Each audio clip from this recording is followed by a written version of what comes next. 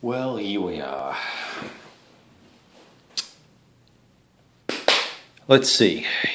Big board, yada yada yada, next war, blah blah blah, India, Pakistan, got it. Okay, so middle-ish turn 3, basically at the end of, we went through the second strike phase, which was after initiative, movement, and combat.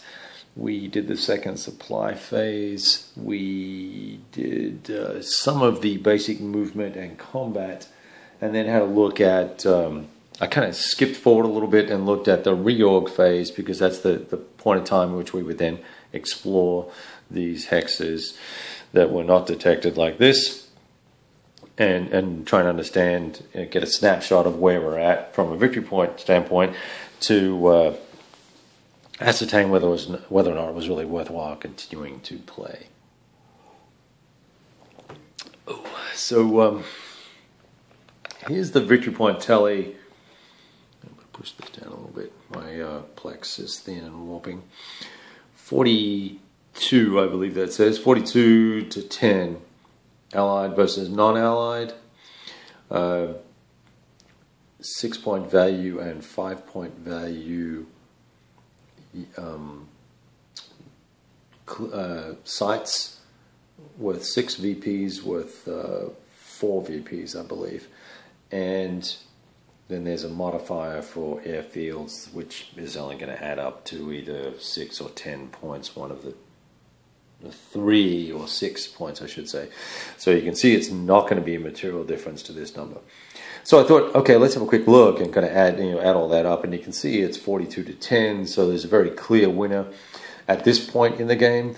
And if we carried it through, I then went and looked and found where the rest of, well, all the ones I could find, where the rest of the 5 and 6 numbered counters, so like this is a 6 here, which you can't see because of the light. We know that one's there and that one's being cleared by us, but we don't know that this one here is a 4, right? So that would be of no value, but we're still trying to clear it anyway because we're trying to be good guys and not break the rules. But this one, I don't know, where are the others? Oh, here they are here. These guys here. That's a 5. This guy's a 5. So they're going to clear, or I could do a electronic detection on next turn. Now up here on the far corner there, there's 2 up there that the PRC would get for sure. I added that into that additional points down here for the 20. So this is a 6-turn scenario, and I believe at some point I said it was 3 turns minimum, and then there was a sudden death situation. That's not the case. Must have been reading one of the other scenarios. So if we look at the map and look at this current situation, clearly there's an overwhelming wave of orange and green, and there are 2 divisions here, some PRC stuck in the corner there that are very weak, and then over here near Islamabad, this attack, I got a really good result on this attack here, and I knocked out 2 steps in the mountains, and it's pretty ugly. I'm using 2 mountain divisions to fight in here, a bunch of choppers and stuff. So there's really not a lot to stop this from happening, and there's an extra 6 points here to be, or 5 points, sorry, 4 points. It's a 5-factor unit, so we can pick up 4 more there. But even if I didn't, and let's assume that they found them, cleared it, and kept it, the tally still is not going to get anywhere near close, right? So with a lack of units on the board, no reinforcements coming, and the replacement rate is very, very low, there's really no chance at all for the Pakistani force to kind of fight back. So I think I'm going to call this one here. Lots and lots of fun. I could see how this could go many different ways in terms of end result, depending on where these counters end up. It's unfortunate that the way the dispersion of the 18 that matter, is there 18 or 18 total? Or is it 36? Yeah, I'm going to have to look that up now, aren't I? Because I care about that. when I'm talking to you guys. 18 dummies. Yeah, 18 dummies and 9 actuals. Oh, 18 total, 9 actuals. So I did find most of them, all but a couple. So, because that was 3 and 5 is 8. Yeah, so I found most of them. All right, nevertheless, I think this game could be played again and you have a completely different experience because let's just say a lot of the 5s and 6s were way back here, right? Well, that's going to totally change the level of effort that's required to drive deeper into the Pakistani territory. I still think that it's a bit of a steamroller for the Indians. The Indians are just going to roll over these guys because they have the weight of the American forces. I'm thinking this almost would be an interesting 3-player scenario where you give the Americans, maybe their air and the 3 airborne or the 2 airborne units in the Marines, and let them go and try and acquire as many victory points as they can, and then the Indians do what they can do.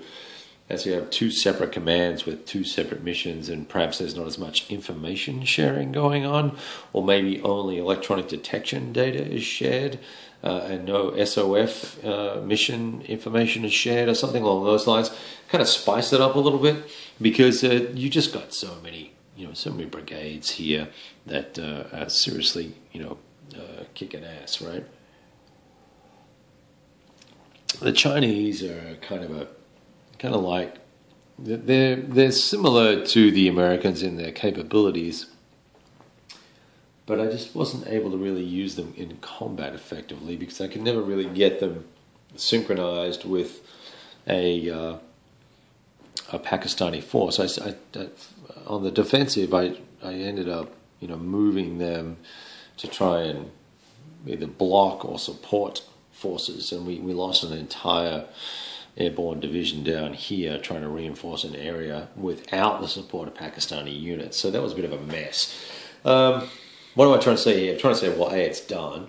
B, liked it a lot. Fun scenario. I made several mistakes during the gameplay. Someone commented about not being able to electronically detect or strike or use strikes, cruise missile strikes against headquarters. You can do that. It's only Supreme headquarters that you can't do electronic detection on. So I did make a mistake with cruise missiles because I was using cruise missiles and Scuds against military units, and you can't do that. You can only use them against headquarters, MSUs, and installations and stuff like that, airfields. So that was an error on my part. Ooh, excuse me, it's late. What else? Numerous calculation issues, got some things out of whack in terms of timing. I think you saw some of that with the live play. I was playing after having way too many drinks and I totally missed doing a step. But the cool thing about this game is I think you can go back and fix stuff or do stuff and it's not really going to cause a problem, number one. And number two, if you miss a DRM, it's a one die roll modifier. Generally speaking, if you're attacking and you're on decent odds, it's not going to make a huge difference. There are some results where, for instance, you go from a 0 to a -1 or here's an example here, a 3 to a 2 with a DRM, where you're taking a step loss versus not taking a step loss. Sure, that can matter, but in the grand scheme of things, if you're the allies and you're making a mistake, it's totally not a big deal because you've got units to burn and you can really afford to just get the absolute shit knocked out of you, and it's not going to matter. Pakis, on the other hand, they're really having a hard time of it because they've got good defensive ratings, pretty good effectiveness ratings, and they're just not. They don't have the punching power. They don't have they're fighting way below their weight. They're trying to attack 10 defense, 9 defense here. These guys are, well, that's a 4. That's pretty weak. But these these armored units are pretty fragile for both sides. But there's not a lot of fighting capacity. And look at the death toll, right? Look at this. It's just a beat down. We took several Indian steppe losses. I lost 2 battalions here, and this is the losses pile for the Indians and the this is the losses pile for the Pakistanis and the Chinese. So aircraft wise, same deal. Look at that.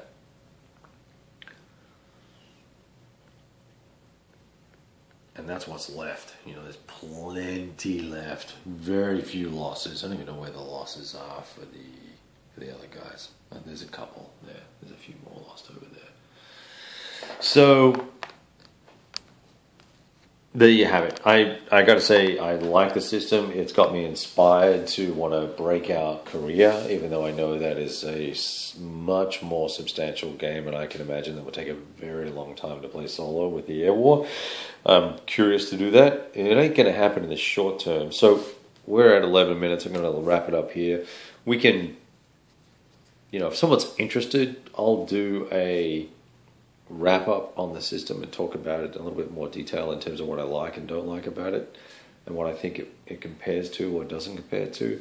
But other than that, this is it. I will probably be looking for someone to play this opposed, either on Vassal or face-to-face. So if you're interested, let me know, because I think this particular scenario, in fact, would be an absolute hoot to play. All right, all the best. Talk to you soon.